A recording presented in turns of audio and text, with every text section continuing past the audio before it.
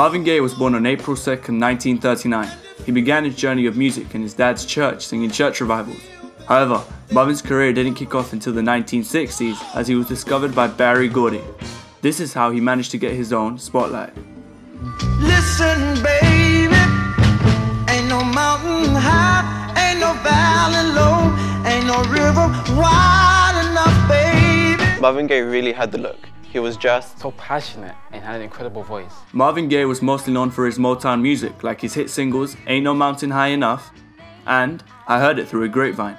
These hits are definitely what got Marvin in the radar.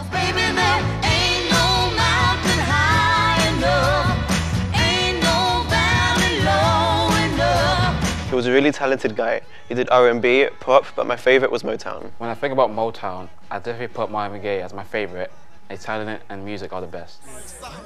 You can really sense a change in his music since Tammy Terrell passed. Marvin Gaye's longtime duet partner passed on the 16th of March 1970. This definitely impacted Marvin Gaye and his music. He did, however, turn a dark period in his life into inspiration, as he shortly released What's Going On.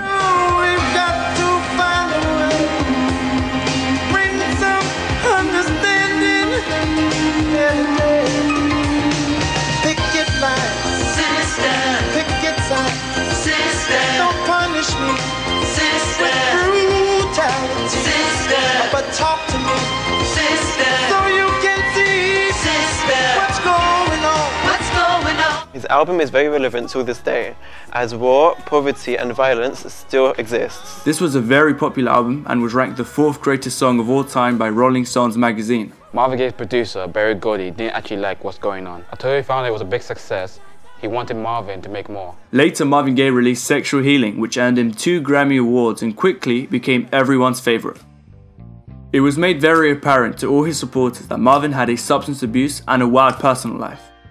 On April 1st, 1984, whilst on drugs, the world lost a visionary.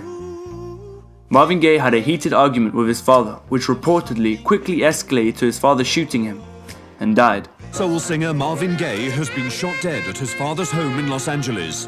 From Los Angeles, Steve Futterman. According to the police report, the father took out a handgun and shot Marvin Gaye 3 times. He was pronounced dead on arrival at the hospital. Marvin Gaye was a voice against racism and multiple issues that were happening around the world.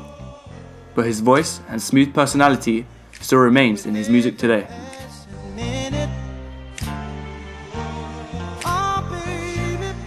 So much joy.